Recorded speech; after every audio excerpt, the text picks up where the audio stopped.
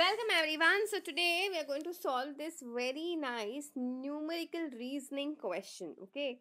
And when you look at the question, you will think that this is so easy. This is just what 13 into 2 that gets you 26. So here this will be what 17 into 2 that should be what 34. But that is not the case. Why? Because none of the options are giving you 34. Now, in this scenario, what we have to do?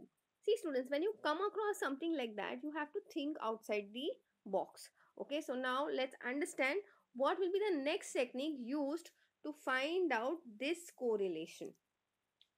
So, here, if you see the difference between 1 and 3 is what? 2. And when you multiply 2 into 13, that gets you what? 26. So here we'll see the difference is what? 6. And 6 when multiplied by 17 gets you what? 102. So the answer for this particular question is 102. That's it for today. I will see you in the next video.